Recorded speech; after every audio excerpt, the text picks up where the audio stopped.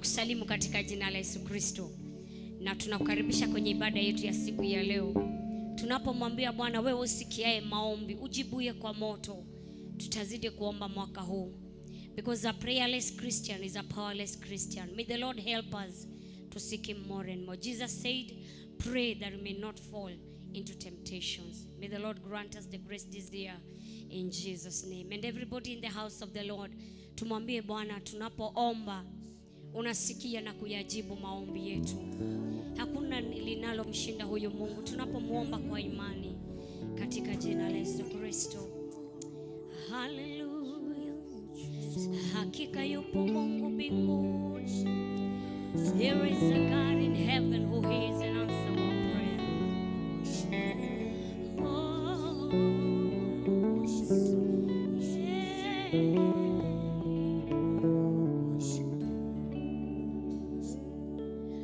There is a God in heaven who is all of our prayer.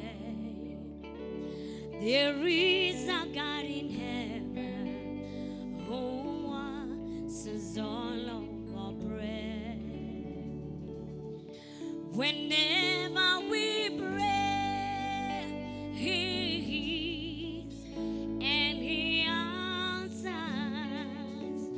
Whenever we pray, He hears all of our prayers. Sema yupo Mungu mbinguni, yupo Mungu mbinguni, asikiaye maombi yetu. Sema yupo Mungu mbinguni, ayajibuye maombi yetu. Sema tena yupo Mungu mbinguni, asikiaye maombi yetu. Yupo Mungu mbinguni, ayajibuye maombi yetu. Tunapoomba asikia, anajibu. Tunapoomba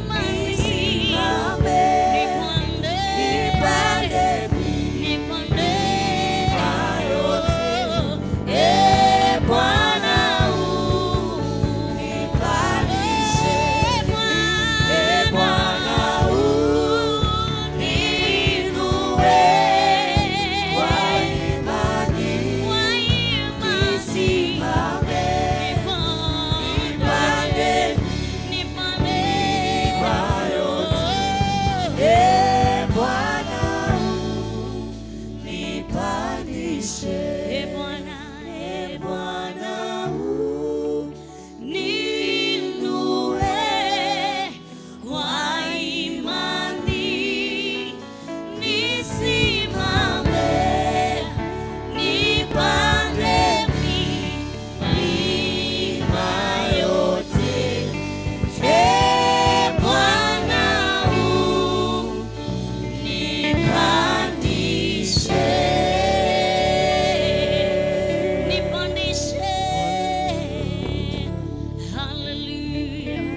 It is in Jesus' name we pray. Amen.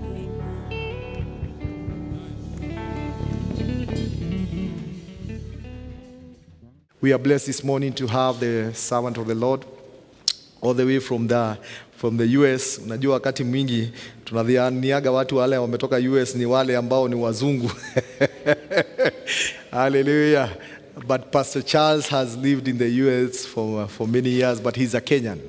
He's a Kenyan.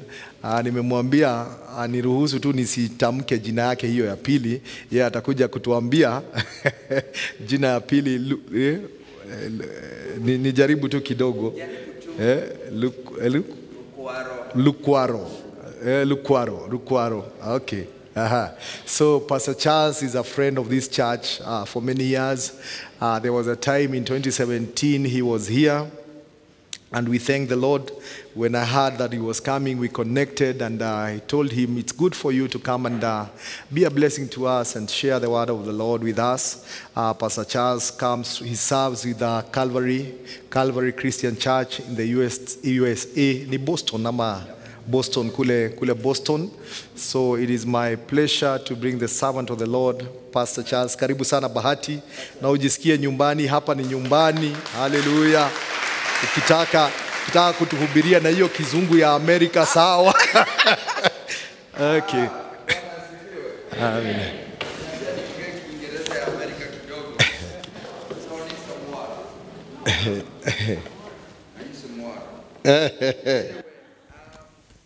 I understand I have 30 minutes, so I got to be done by 10:06.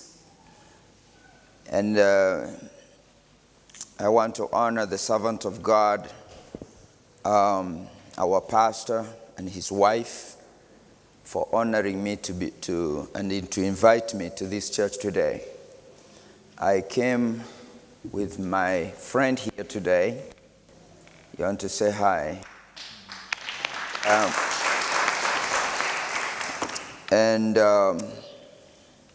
My name's, as you heard, Pastor Charles Rukwaro. I always have that problem with the last name in the US. I never knew I would have it back here in Kenya. Jitaguo Rukwaro.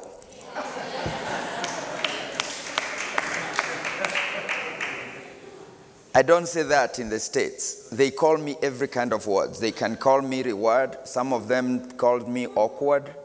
Some people call me anything. And I'm never offended. I'm all right. So, I was born in Nakuru, raised here until I was 38. I moved to the States. I've been there for 14 years now. I pastored here for 10 years. I was prayed over because I was serving with Redeemed then. So Bishop Kitonga prayed for me before I went to the States. But I went to America. I got saved. I joined AG. Wow. Anyway, well, yeah, nikabatizwa mara nyingine kwa AG. Those people who know that what I mean is AG and Redeemed, we are all one. And I served in the church as an associate pastor until now. I'm married, and I have 3 daughters, and 2 of them are in college, and 1 is going to high school.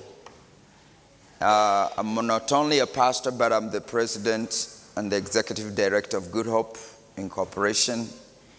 And it's Good Hope that has brought me to Kenya, and I have been privileged to serve in those 2 organizations.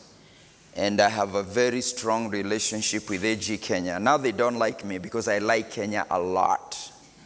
because I just came this time. I may come in April and I may come back in October, because there are so many things we are doing with the church in Kenya. Receive greetings from our bishop, Philip Kitaro. Kiroro, right?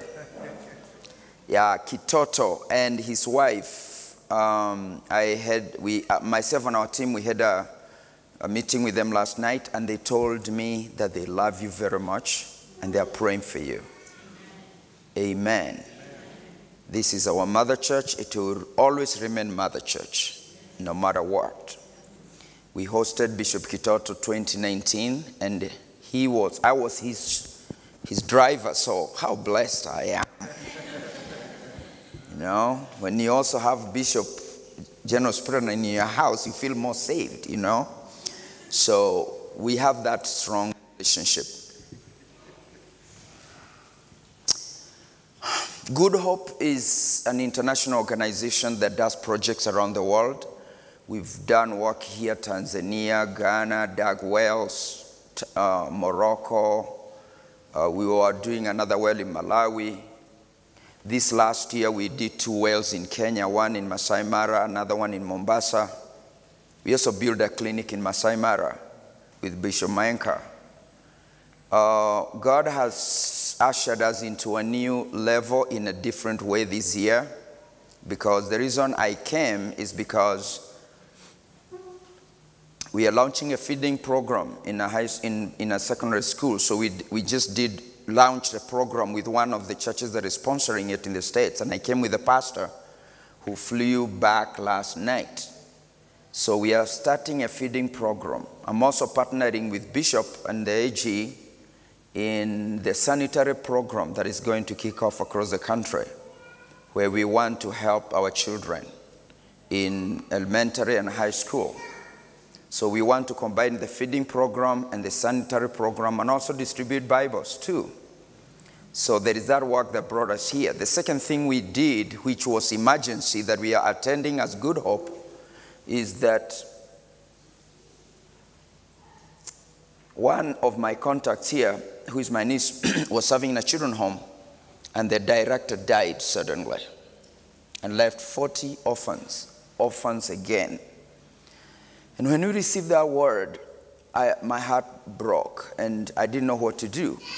But I was shocked, because for the last year, almost a year, there was a couple in our church that were pushing me. Please, Pastor Charles, help us start an orphanage. Please help us anywhere in Africa. And every time I tell them that that's the most difficult thing you can do, please don't do it, the more they got excited about doing it. So I mentioned it to them, that has happened, and in less than 3 or 2 months, when they heard we were coming to do the feeding program, they asked if they can come with us. And now I came with the lady who is in charge of it, and they came to the home last Tuesday, and they have changed that place, bought everything they needed, and they are hoping to work with them. God putting things together in the right time. So we've never had any permanent project here for Good Hope, but now we are going to have 2 projects. So pray with us. And I have a burden to talk to as many Kenyans as I can, to come back home and do some permanent work. A work that is going to promote the lives of our brothers and sisters. So that's why we are in Kenya. And please pray with us as we pray for you. Our senior pastor is coming to Kenya to bring a Way of the Shepherd conference that was first organized by our late bishop. And now it's going to not only be done in October here in Kitengela, hopefully, but he will also do it in Ethiopia. So I put that together too. So that's the reason also I had a meeting with our bishop. So allow me to pray as we get to hear the word of God, asking the Holy Spirit to minister to us. Father God, we are grateful that we are in this church today. This is your house, and it is known as a house of prayer. You say that my house shall not be a den of thieves, but it shall be a house of prayer. Holy Spirit, welcome and speak to us. We thank you for your faithfulness. May our lives never be the same again. In Jesus' name, amen.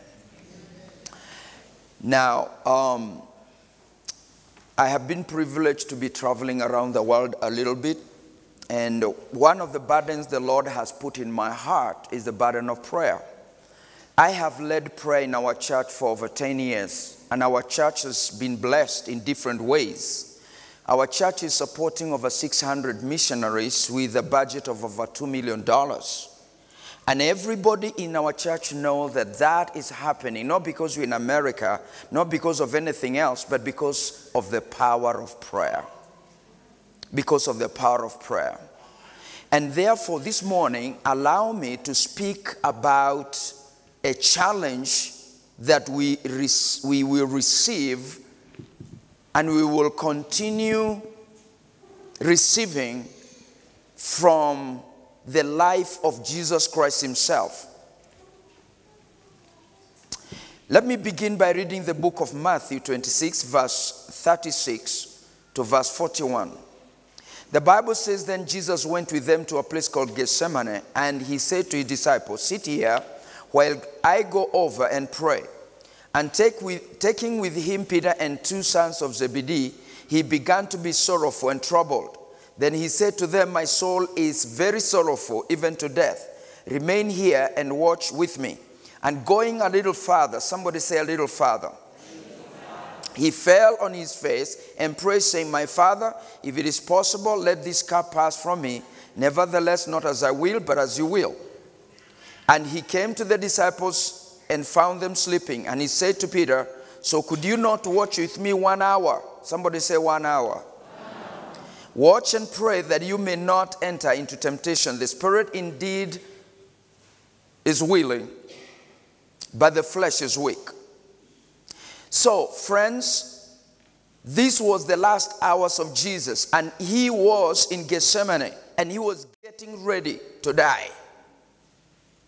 If you knew you were going to die in the next 24 hours, what are you going to do?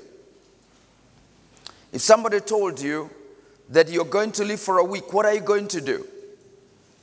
Jesus was in Gethsemane, and the meaning of Gethsemane in Hebrew is, it's spelled like Gat Shamin, which means oil press. Ni mahali pa where you press the olives until they produce oil. And as we read in Matthew, Jesus' last day was in Gethsemane, and he was, the Bible tells us, he was sorrowful even unto death. We are told that he was troubled in his spirit. I don't know how many people are troubled by what is happening in the world today. I don't know how many people are troubled by the news we receive in the television and in all media sources, and how the violence and the immorality and all forms of wickedness is increasing day by day. And the reason why Jesus was in the Garden of Gethsemane was so that he may die and give hope to all of us. And therefore this morning, we want to learn from him himself, from the Lord Jesus, of the importance of prayer. The title of my sermon, I'm calling it A Little Farther. A Little Farther. A Little Farther.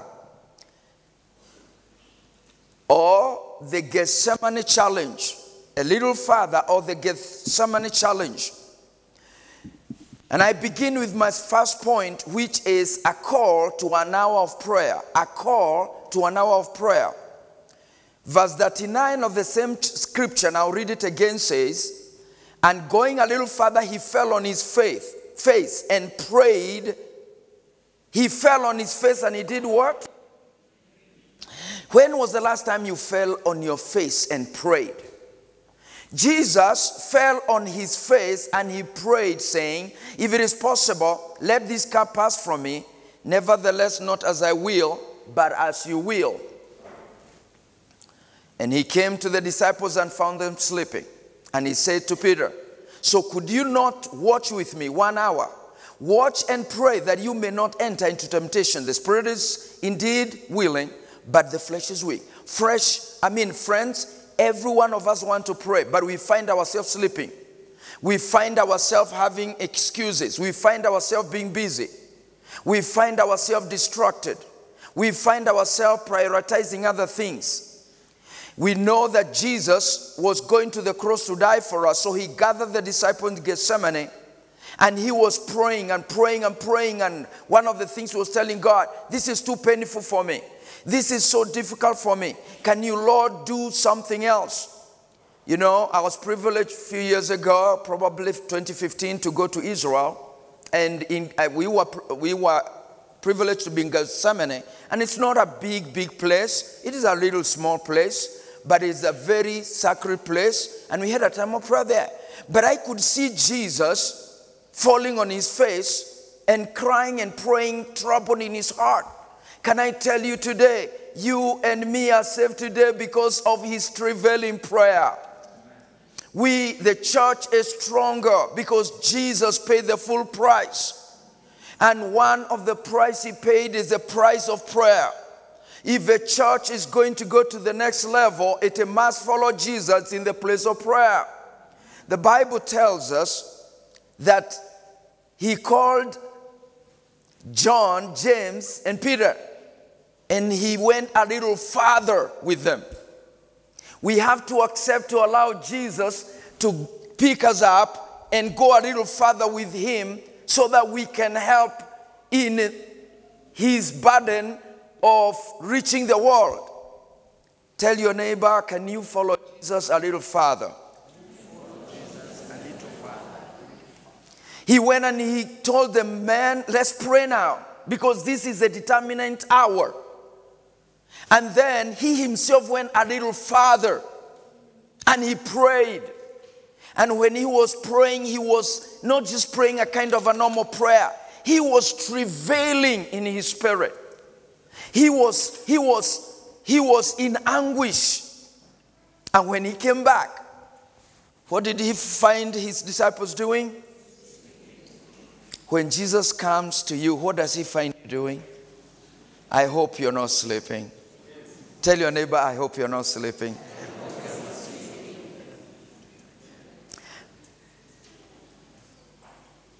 Mark reminds us that when Christ gave this challenge, because he came and he told the disciples, can't you not watch with me even for 1 hour? The Bible tells us in Mark 13:37, that what I say to you, I say to everyone, watch. Friends, the church is being called to a place of prayer. The church is being called to follow Jesus a little farther. Farther than where your church is. Farther than where you're used to. Farther than where other churches are. Farther. Amen. Muslims pray 5 times a day. Daniel prayed 3 times a day. But Jesus is calling us to go to a little farther. A little farther. Let us get the example from the early church. What happens when we pray or when we go a little bit farther. When we spend time in prayer, my point number 2 is we will experience a miracle in the hour of prayer. You can never go farther in prayer and remain the same. You cannot go a little farther in prayer and your family remain the same. You can never go a little farther as a church and our church remain the same. Can you see all these chairs that don't have anybody? These chairs are telling you, go a little farther. Can you just touch a chair that is empty nearby you? Say, I pray that someone will come and fill this prayer by my faithfulness in prayer. I pray that somebody will fill this house in the next few days because of my prayer. So every time you see that empty prayer, remember this message, that is until you go a little farther, that is when you will be able to find somebody filling.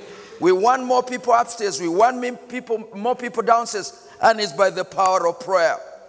The Bible says in Mark 16 verse 17, And these signs shall follow them that believe. In my name shall they cast out devils. They shall speak with new tongues. They shall take up serpents, and if they drink any deadly thing, it shall not hurt them. They shall lay hands on the sick, and they shall recover. This promise was fulfilled when the disciples accepted the challenge of creating an hour of prayer. Somebody say an hour of prayer. It was an hour of prayer that Peter and John decided to commit in their lives, just like Jesus had challenged them. And because they had decided to go a little farther, something was happening in their lives. Read with me Acts chapter 3 verse 1. And because of time, I won't read the whole scripture. But the Bible says from verse 1 that one afternoon Peter and John were going to the temple at the hour of prayer. Somebody say the hour of prayer. No, say like you mean it. You see, Peter and John and James had let Jesus down in Gethsemane. And now Jesus has gone up to heaven, and he has sent the help of the Holy Spirit. And they had set an hour of prayer. Verse 2, the Bible says, and a man who was lame from birth was being carried to the temple gate called Beautiful, where he was put every day to beg from entering the temple courts. When he saw Peter and John about to enter, he asked them for money. Peter looked directly at him, as did John. Look at us, said Peter. So the man gave his attention, expecting to receive something from them. But Peter said, silver or gold I do not have, but what I have I give to you. In the name of Jesus Christ of Nazareth, get up and walk. Take him up by the right hand. Peter helped him up. And at once the man's feet and ankles were made strong. He sprang to his feet and began to walk. Then he went with them into the temple courts, walking and limping and praising God. Can somebody shout amen? Amen. These men were faithful to the hour of prayer. And as they were going to the church in the hour of prayer, hallelujah, I like the hour of prayer. Amen. Quick testimony. In 2008, I had a church in Kerich of about 200 people, and I had a school of about 200 kids. And clashes came upon us in 2008, and we lost everything. Everything. Lost the job, lost everything. But as I'm talking today, in the last 3 years since 2019, through Good Hope and through our church ministry, I've been able to do missions around the world with over $200,000. From a place of losing everything to a place of blessing the world, but inside between there is the power of prayer. Amen. Friends, prayer can change the world. And we know Peter and John had learned from Jesus, and they had set apart the hour of prayer. Our church last year started a movement where we asked all the members of our church, our pastor, to take 1 hour of prayer a week. And we agreed we want to cover the 24 hours of prayer so that every hour somebody is praying. Every hour. And we began a ministry called Prayer 247. And now our church is almost filling all the slots. We have only 40 hours to fill the prayer circle. And our hope and our prayer is that if we cover 24 hours, we will have one circle, and then we'll have another second circle, and we'll have another circle. And we are believing God. I say we are believing God for revival. Amen. I went in Nepal and I taught about the prayer 247, and the church of Nepal took the vision, and miracles began to happen. The leader of my prayer 247 in Nepal, I found out they were interpreting for me and driving me around, and I asked them, where is your baby? They said, we've been married 6 years, but no baby. I I say, can we put our faith in God? Listen, we don't pray because Pastor said it. We don't pray because we had it somewhere. We pray because we know God answers prayer. Amen. We say God answers prayer. Amen. They said, please, if you can pray with us in the hotel. We was going in the same hotel. We can trust God for a baby. So we went to the hotel and made a very simple prayer. And after I came back to the States, 6 weeks later, I received a text from my friends in Nepal. We are having a baby soon. My wife is pregnant. Amen. God is still doing miracles. Amen. But we have to honor the hour of prayer. An hour of prayer.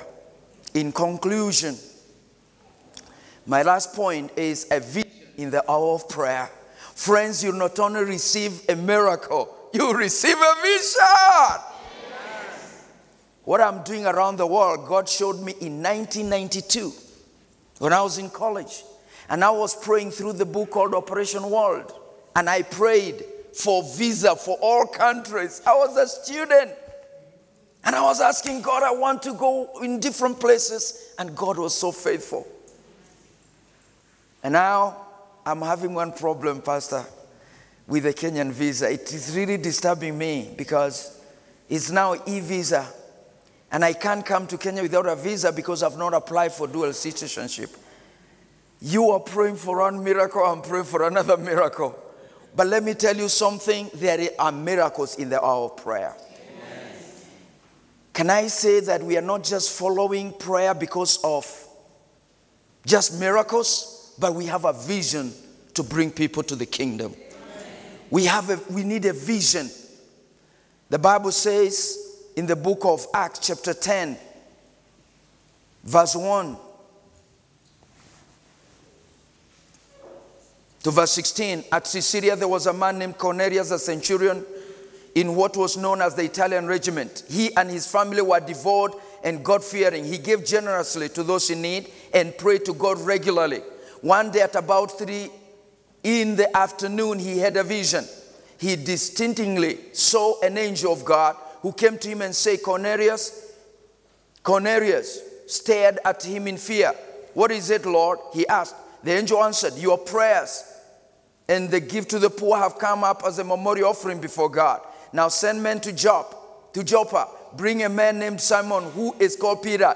He is staying with Simon the tanner, whose house is by the sea. When the angel who spoke to him had gone, Cornelius called 2 of his servants, a devout soldier who was one of their attendants. He told them everything that that had happened and sent them to Joppa. About noon the following day, as they were on their way and approaching the city, Peter went up on the roof to pray. He became hungry and wanted something to eat. And while the meal was being prepared, he fell into a trance. He saw heaven open and something like a large sheet being let down to earth by its 4 corners. It contained all kinds of 4-footed animals as well as reptiles and birds. Then the voice told him, get up, Peter, kill and eat. Surely not, Lord, Peter replied. I've never eaten anything impure or unclean. The voice spoke to him a second time, do not call anything impure that God has made clean. Now in this place we find that Peter was in prayer in the roof of his house in Joppa when he received a vision to share the gospel to the house of Cornelius. And as Peter was praying, Cornelius was praying. 2 people were praying at the same time. And Peter received a vision of Cornelius received a vision of an angel saying, send your servant to Joppa. And then Peter was praying and he saw in a trance a vision of a sheet of animals, and God told him, kill them and eat. And to cut the whole story short, God was speaking about the Gentiles who had not had the gospel by that time. Friend, when we honor the hour of prayer, we are going to experience the visitation from on high. We will receive vision from the Holy Spirit. We will receive dreams from the Holy Spirit. And through those dreams, God is going to connect his purposes. I'm grateful. I'm becoming a friend, more friend of your pastor. I realize our hearts are connecting. And I am hoping and praying that God will help us to come together and be stronger, and not just in anything else, but in prayer. And as we join in prayer, we are going to see God do great things in this place and beyond. And because of my time, I will not talk much, but we have instituted this ministry, which is now becoming a movement, where we are asking every church everywhere to build circles of prayer and to surround the pastor in prayer and the pastor's family and the church leadership. Remember the story of Jericho. God told Joshua, go around, make a circle around Jericho. And the more you go around and around for 7 days, and the moment when you get to the 7th day, please, all of you shout, and I will come down for you. And that is what exactly happened. Nairobi Christian Church, are we ready to go around Jericho until the walls come down? There are so many walls, but my sister, my brother, grab an hour. Our people need hope, and the only hope is in Christ. I won't go too farther, but I have to tell you, this vision has been received in different churches in Kenya. I think we have about 30 churches in this country, about 10 churches in Uganda, and I will be going to Uganda next Friday. This vision has been received in Ghana. This vision has been received in Tanzania. This is already spreading in the United States, because people want to encounter God. People are tired of religion. People are tired of going to church and not experiencing God. We want to experience the power of the Almighty God. And it is no shortcut, but you have to go a little farther. You got to follow Jesus, and not just religiously do it. You are going to fall like he fell, and you are going to pray like he prayed, and you are going to say, not my will, but your will. We have a full online website. We have forms and everything where you can sign up, and you don't have to come and pray here in the church. You can pray at home. You can pray in your car. You go to work. You can pray from wherever, because God is everywhere listening to us all the time. And we can trust God to do it. Let's stand up if we can.